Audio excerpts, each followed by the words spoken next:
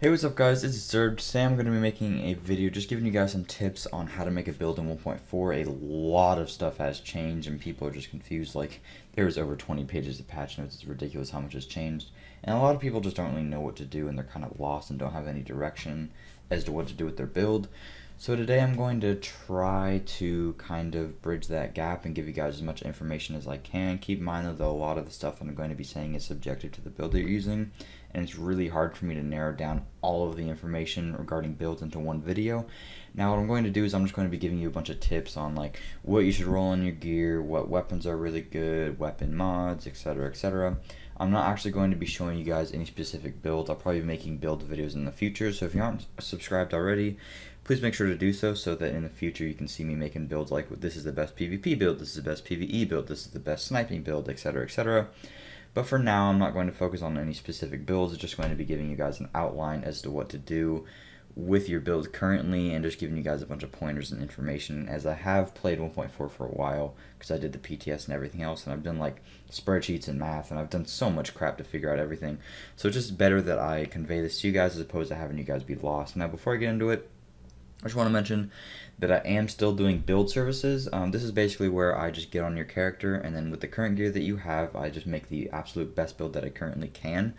A lot of people are interested in this as they just don't really want to devote as much time into doing the math and just doing research and figuring out everything when it comes to their build. Some people kind of find it ridiculous that other people would want somebody to do this for them, but a lot of people actually find use in it. And I've had a lot of people really happy with the results. So if you just don't want to have to deal with the complexity of making your build and everything, you just want somebody else to do it that will make the build pretty good, I'm your guy. So if you're interested, just email me at disturbedmods@gmail.com, and a link will be in the description. But if you're not interested in that, that's what this video is for. So I believe I'm going to start off with the DPS, the toughness, and the skill power, and then I think I'll go into individual gear rolls, and then I'll go into what weapon types are best for certain things, what gun talents are good nowadays, and what weapon mods are good. The reason that I'm only going to be covering these is just because I think this is the fundamentals of your build. So like if you get on a character right now, regardless of what gear set you're using, regardless of all that stuff, all this information will translate to you, and you'll be able to incorporate all of this into your own build. So I think that's kind of cool. But regardless, let's get right into it. So starting off with the DPS, I don't know if it's broken or not. Skillet made a video about it, and then I think they said that they were going to change it. I really don't know. I still refuse to believe it because there's still stuff that it doesn't take into account that it's never going to take into account. So just as a borderline statement, never trust the DPS stat. Just don't worry about it, alright? Sometimes it might be worth it to listen to, but other times not really. Like it says that my M1A has more DPS than my MP5, and that's just because the RPM on the M1A is 300. But I mean, let's be real, are you really going to be shooting your M1A at max RPM? Hell no. So I don't know, just don't listen to the DPS stat. It's been false for a really long time, and even if they do change it, I don't think they're going to get it right. And it's just better to go off of gut and what's actually real math that's happening, as opposed to just this number being inflated by a bunch of other stuff. But regardless, now we're going to move on to toughness. One quick side note is that if you are in a world tier, your toughness is going to be ridiculously inflated because the armor cap in that world tier is going to be lowered. I made the mistake of thinking that it was just a UI bug originally. But like if you're in world tier 1, it only requires like 7,000 armor or something to get armor caps, then it says like you have 400k toughness. Oh my god, my computer just had a shit fit. That was weird. It'll say you have a bunch of toughness, and then you go to the different world tier, and then your toughness went down. You're like, what the hell happened? It's just the world tier, so always be in world tier 4 if you want to see what your actual toughness is. So in terms of how much toughness you want, it's roughly 300 to 350,000 depending upon what you're doing. Now, a lot of people are saying, I only have like 168,000 toughness. How the hell is this happening? I'll get into this further when it comes to gear, but just as like a TLDR, you just basically need to stack armor on absolutely everything because it's best in slot. Again, I'll elaborate on this a little bit more in the future in like 5 or 10 minutes, but for right now, just know that you need to stack armor on everything, and as a rough basis to guide yourself on, you want 300 to 350k. For your skill power, I don't think it's worth it to stack more than what you normally get. Getting it on the backpack, of course you want armor on the backpack, so it's kind of pointless. getting it on the mask. You'd rather have other things on the mask, and again, I'll elaborate on that in a minute. But skill power just has so much diminishing returns regarding it. Here, let me see if I have a specialized backpack just so I can prove it to you guys. Look, all right, I will give myself this much more skill power. So let's look at my pulse right now. All right, my tac scanner pulse at 72,000 skill power gives me 16% crit damage, 14% crit chance. And then if I decide to use a specialized backpack, which by itself gives me almost 20k skill power, and then also using it with electronics, I get, you know, an extra 40,000 skill power. Let's see how much 40,000 skill power gave me. I don't remember the previous number. What is this, 3 or 4% extra crit damage? And what did I lose? I lost 800 or 900 or 1,000 firearms. That is ridiculous. There is no way in hell 3% or 4% crit damage, whatever the number was, I don't remember, but my bad. But there's no way that minute amount of crit damage equates to 900 firearms. Look at my base damage, 12.6k on my MP5, and then I switch back to this. It does have a firearms mod, but whatever, to take it with a grain of salt. I gain, here, I'll just take it off. How about that? Okay, I had 12 point whatever k. Now I have 13.7k. 4% crit damage does not equate to that at all. So stacking skill power is pointless, and that's the only skill where you would be actually gaining a large amount of damage. Sure, maybe in PvP it might be worth it to stack a little bit of skill power for cluster and then have your clusters do a little bit more damage, or maybe have your fire turrets do a little bit more. But I really honestly don't think it's worth it to do unless you're going for a build specifically for that. Like if you're using Firecrest and you want your turret to be really good, you know, I could be like, okay, you can get a specialized backpack or something so that you're not losing out on firearms, and you just, you know, instead aren't going for another piece of gear. Like if you're using like 3-piece Firecrest or 4-piece Firecrest, and then you could go for specialized and savage or something like that. That's okay.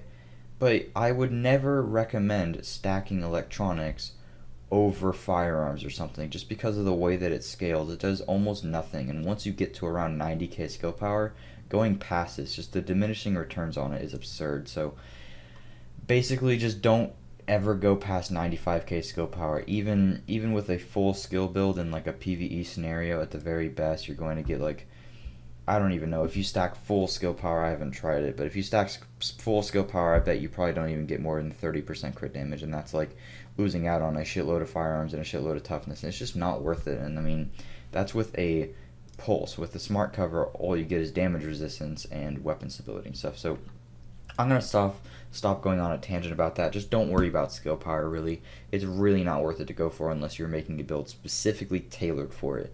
But just as a normal build, like just a normal DPS PvP build or PvE build, it's not worth it to go for skill power, almost never. Again, you can go for specialized backpacks if you want your heal to do a little bit more, and if you want your Seeker Mine or your Flame Turret to be a little bit more effective, because it isn't that big of a trade-off. But trading off 900 electronics or something, just a terrible idea. So now that we've had these three things covered, now you guys know how to kind of formulate your build based on stamina and firearms. I would just suggest getting an equal amount of firearms to stamina. My gear rolls are pretty garbage right now, but in previous videos where I made like an Alpha Bridge PvP build video, I'll have a link to that in the description. I was on the PTS. I had around 4,700 firearms and 4,700 stamina, or around those numbers. So I like to have it equal, but it really just depends on what you're running. But like I said, just get around 300 to 350k toughness, and then focus everything else on the firearms, and you should be good. Just depends on what you're doing exactly. Now, let's go into specific gear rolls. So for the chest piece, you're always going to want to go for armor in order to reach armor cap, or you actually can't reach armor cap anymore. Let me just get into that real quick. The armor cap is 70%, and I only have 53%. I don't have enough armor mods, and my armor rolls are pretty terrible on my gear. I realized this. On the PTS, I had about 59% armor. That was the highest I could get it to. The only way that you can reach armor cap is by using a robust chest piece, and I forget the name of that, a sturdy holster. That is the only way to reach armor cap. If you do not have those two things, the highest amount of armor you can get, I would say, is 60%. If you can get 61%, that's insane, but you'd have to have perfect god rolls and everything. The highest that you can get without that is 60%, but the cap is 70%. I don't know why they don't just make the cap 60%. It makes literally no sense, but just so you know, there is no reaching cap anymore. You just want to stack as much armor as you possibly can, because the cap is so weird. I don't know, whatever. But so on a chest piece, you want to go for armor. Now for the other stat, it really depends on what you're doing. Health can be really good. You can go for health on kill. It's a pretty minute amount, so probably not really worth it to do that. Exotic damage resilience can be helpful against grenades and stuff because people use it a lot. It's not that big of a deal. Health can possibly be better, just depends on what you're doing. Health on kill. Protection from elites really not that great. So on a chest piece, it's pretty much the same. Also in PvE, you want damage to elites as well, because damage is just more damage. But in PvP scenarios or something, you just want armor and health, and you'd be perfectly fine. The other things, I mean, it really doesn't make that big of a difference. I'd just say health or exotic damage resilience. Chest piece, it doesn't really matter that much. On a mask, you have some leeway. I always run DPS builds, so I'm always going to go for crit chance because it's just more return for my value, but more value for my return, what am I saying? But going for skill power, like I mentioned before, just really isn't going to give you that much. You only get like 5 or 6k. Maybe they scaled the numbers up. Did they? I probably have one. Nope. Okay, I don't. Alright, well, they don't have the skill power isn't really worth it to go for, so I would just say go for crit chance if you're doing a damage build. Also in PvE, you can go for something like damage to elites. You can also get exotic damage resilience, though it's not really that effective, and I think it's a lot more about doing damage now as opposed to being super tanky. And I mean, 3,000 health as compared to 3.5% crit chance is kind of pointless as well. So on a mask, basically just crit chance in PvP or PvE if that's what you can get. And then in PvE, I would like to go for damage to elite just for the most damage. Hopefully that makes sense. For your knee pads, it's just piss poor easy. You want armor. If you're doing PvE, killing NPCs a lot, try to get enemy armor damage because it's a flat 12% damage. I'll probably make a separate video going on about that, but you just want armor on the knee pads. Pretty straightforward there. Armor on the backpack again to reach that cap. On your gloves, it's pretty much the exact same. The numbers have been scaled down drastically, but you still want basically the same thing. This is from my PvP build. I'm using SMG damage, crit chance, and crit damage. If you're to do PvE, I would say you could go for, I don't have it, but you could go for damage to elites again instead of LMG damage because it will give you more than how much this is equal to as a percentage. So damage to elites would probably be a little bit better, but just for an all-around build, I'm going for just crit chance, crit damage, and SMG damage, or whatever your gun that you're using damage, flat damage, is probably going to be the best way to do it. It's pretty cookie cutter, just like it was back before, and for here you want armor as well. I'm probably going to make a separate video going on about the armor thing, because I think it's absolutely ridiculous that they didn't realize this is a problem. They wanted to get rid of build homogenization, though they somehow managed to make it worse. I guess they increased the level of build diversity with things being quote-unquote balanced. I have my own opinions about this. So there are a few more builds. I think that's just due to the fact that people are a little bit ignorant right now because the update just came out, so they're trying builds and they think that it's good because it sounds good on paper, but they haven't tried anything. So just give like the meta a few weeks to formulate, and then it won't be as much of a diverse build meta as everybody keeps saying that it is, because it's basically just as balanced as it was in 1.3, and we all know 1.3 was not balanced at all, and if anything, I think it's worse. Stacking on armor on every single piece, I think is terrible. It's not. It required. I don't know. It's so cookie cutter. It's so cookie cutter. It's just there's no form of diversity. There is no reason I would ever go for crit damage, like a 5% amount of crit damage. Look, 7% skill haste. Why would I trade 7% skill haste for, like, I don't know how much armor this is, probably like 5% or something, possibly even 10%, I don't really know. Actually, I can just, or no, yeah, I can just check right now. I was at 53%, what am I at now? 48%, 5%. Why would I trade 5% armor for 7% skill haste, or 9,000 skill power, or oh my god, signature ability resource gain, or like 8% crit damage? It's not worth it. And it's oh, you want me to go for 2,000 health over 1,200 armor? Like, it baffles me that the developers didn't catch on to this, and I think that they did. Look, okay, I need to stop myself. I'm gonna go on a tangent on this forever. I'll probably make a separate video devoted to talking about the balance of 1.3 and everything, but whatever, I'm sorry. just know that you want armor and everything. Everything is pretty much just cookie cutter as it was before. Now let's get into weapons. This is extremely subjective. This is probably the most subjective part of this video. It really depends on the build that you're running, etc. But what I'm just going to do, just to make it easier for everybody, I'm going to name one or two of the best guns for each gun class, so you know which guns are best. Now, and then maybe I'll give some other insights afterwards. So, for SMGs you would probably want to use with Alpha Bridge or Predator's Mark. I would not use SMGs in PvE though, as they don't do as much damage as assault rifles. So that's kind of the format that I'm going to go with this. And then the best SMGs that you could use, the MP5 is the best right now, and the MP7 is still good for burst damage, though the sustain isn't great, and the AUG has really good sustain as well. Everything else is kind of lackluster in comparison, but the MP5 is the best in that category. But you only really want to use SMGs when it comes to Alpha Bridge or Predator's Mark, because nothing else is really worth it to use an SMG for, or with, I mean. Now for shotguns, this is the only thing that I really haven't tested because I am not that big of a shotgun user. SASGs are really good in PvP because you can kind of just hip fire them. I personally don't really like using them. I don't really have that much input to give on shotguns. If you want to use shotguns, play around with it yourself. I know stuff about every other gun type, but with shotguns, I'm ignorant. I don't really know much. So I'm just going to say the SASG and the M870 are still good, but, you know, take everything with a grain of salt. For sniper rifles, for PvE, the SVD is the best because do I have an SVD in my inventory? Not at the moment.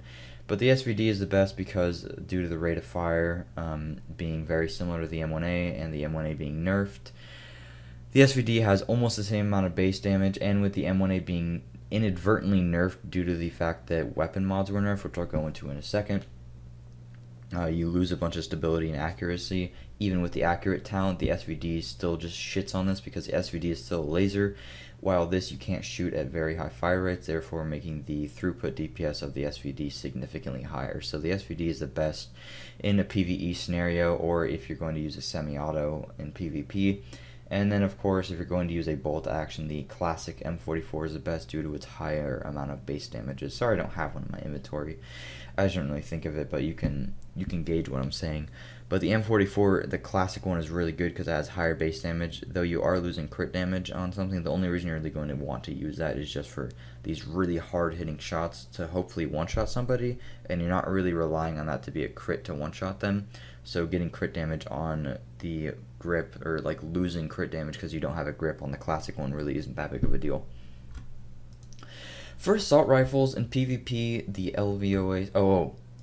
yeah, I forgot my format. What you would use a sniper rifle with, you could use sniper rifles with Hunter's Faith, with possibly Banshee. Like, the best way to use sniper rifles is like 3 Hunter's Faith because of the headshot damage, Sentry, and then this is mainly in PvE. A lot of people use it in PvP too to be able to one-shot. You have to have really good accuracy to do that though. For anything else, it's really not worth it to run in M1A. If you're running like Predator's Mark or Alpha Bridge, it's not worth it to run a sniper at all. Now moving on, because you want to be stacking headshot damage. Now moving on to assault rifles. Assault rifles you want to use with Predator's Mark. You can use it with Banshee. You can use it with Alpha Bridge. Assault rifles you can use with almost every single build in the game because they're probably the most diverse and they don't really rely on a lot. It's kind of confusing to explain, but the best assault rifles in class are probably the LVOAC. Since it's an M4 variant and M4s, the LVOAC has a little bit more stability than the M4s, but the LVOAC, due to its higher RPMs and damage, that's probably the best in PvP. But in PvE, I'm going to say the G36 is the best because if you miss just 1 or 2 extra bullets with the LVOAC, the extra RPM and the extra damage that you're getting automatically makes it not worth it anymore if you're just missing 1 or 2 shots, if that makes any sense, because the G36 is really stable while the LVOAC has a lot of recoil. So if you like do the numbers and you add up all the damage per second that you would be getting off of an LVOAC, if you had like max accuracy and a G36, the LVOAC pulls ahead a little bit, but then if you take into account with an LVOAC, you probably miss an extra 5 bullets. Those 5 bullets make the G36 skyrocket over the LVOA. So in PvP, the LVOA is good because at close range, it's really not that difficult to, stabilize your gun. But in PvE, when there's NPCs from far away, you're probably going to be missing a lot of shots, and the G36 would be better in that scenario. And I don't have an LMG in my inventory, but LMGs are good. I don't think they're that good right now. I kind of have to prove this to people. I don't think they're that good, but if you only have an LMG, I would say probably you could use it with Banshee. You could use it with, I wouldn't suggest using it with Predator's Mark. Assault rifles would be way better. You could use it with Alpha Bridge, though I don't think that's the best idea. If you're going to use a LMG, though, I would say the best build to do that with would probably be Hunter's Faith. So, best LMGs, L86 in PvP, M60 is good in PvP too if you have really good accuracy and you can time your reloads really well, and if you're doing 1v1s, but I'd probably recommend the L86 to the majority of people. And then in PvE, probably the L86. I haven't really done the numbers for PvE, but it's probably the L86. But assault rifles are better than LMGs in almost every way. So don't quote me on that. Don't quote me on that. For PvE, assault rifles are way better. I have to run the numbers for PvP, so don't quote me on that. So that's it for the guns. Now let's just go into how they changed weapon mods and how you want to roll them. So as you can see right here, this is a scope. The way that scopes in basically almost every other weapon mod works is that you have one number at the very top, and this is your highest value. So for example here I have the highest number is crit damage, and then the other two numbers are going to be low values, and these values are always going to stay somewhere around the same. So as you can see right here, like my crit damage is what's high, and then I have low crit chance, and then low headshot damage, and these are the rolls of the lows of these. These don't flip flop. These always stay around the same. So like right here, the crit damage is around the same, and the crit chance is around the same. Now this is a terrible scope, and this isn't really representative of what I'm saying. I don't know why this scope is actually so bad just looking at it, but usually what happens is, this is a good example. The higher the number up here will be the highest. The top number will be the highest value for that specific trait or crit chance or something, whatever it may be. So usually if you're going to have a scope with headshot damage, it'll be like 18% headshot damage, and then the other two stats will be low. So for example, it would be like 4% crit damage or 3% crit chance or something like that. This is just not that one. This is a terrible example because it's only 5% headshot damage. I don't even know why it's like this. These ones are just, I guess, garbage to use. But for SMGs, I would say use crit damage, and then for other guns, probably headshot damage. If you're doing PvE, though, headshot damage, because you can get a lot of headshots. But just know how these have changed, and you just want to get a mix of headshot damage, and crit chance. That's probably the best install for that. But in terms of scopes for certain guns, for SMGs, again, you probably just want to get the main as crit damage. But in PvP, at least, it really depends on your build. So I would suggest just waiting until build videos come out to really worry about this, and just kind of go off your instinct and what you think looks better, because I would have to sit here for another 20 minutes explaining every single scenario in which one mod would be better than another, so I'm not really going to go into that. So this is true for the scope and for the muzzle. My muzzle is pretty bad. But for the grip, you only want to go for crit damage, because that's the only number you can get that's high. You can't get headshot damage, you can't get crit chance, and you can't get, what's the other, yeah, that's the only two. The only other things you can get is like stability, accuracy, optimal range, reload speed, which pales in comparison to 20% flat crit damage. So on a grip, you basically just want 20% crit damage. Again, this just goes to show that they're not very good at balancing the game, or whatever. I'm not going to go on a tangent again, but whatever is what it is. On a magazine, it's basically the same premise as it was with the scope and everything. It's just a little bit different, but obviously the top number is the highest, and then these other two kind of just flip-flop and are interchangeable with the numbers. So 4% reload speed, 5%, very similar here. You can get, to me, the perfect thing for my SMG would be mag size, rate of fire, and crit chance. You can get crit damage, crit chance, reload speed, rate of fire. What else can you get?